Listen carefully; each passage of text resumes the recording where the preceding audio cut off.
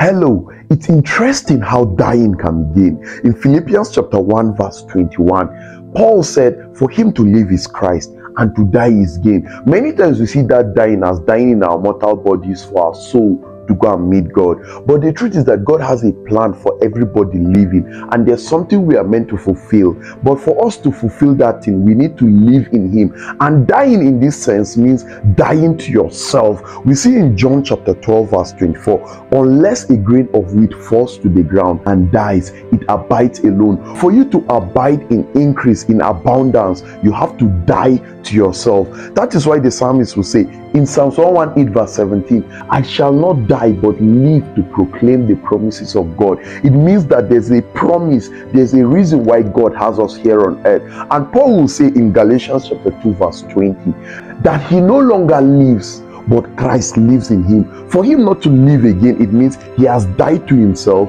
and he has gained Christ living in him. In John 10:10, the devil comes to steal, kill, and destroy. It is the devil that wants to destroy us, kill our mortal bodies from fulfilling the purposes of God for our life. But God has come to give us life and life abundantly. So when you get the life of God, you are living for Christ.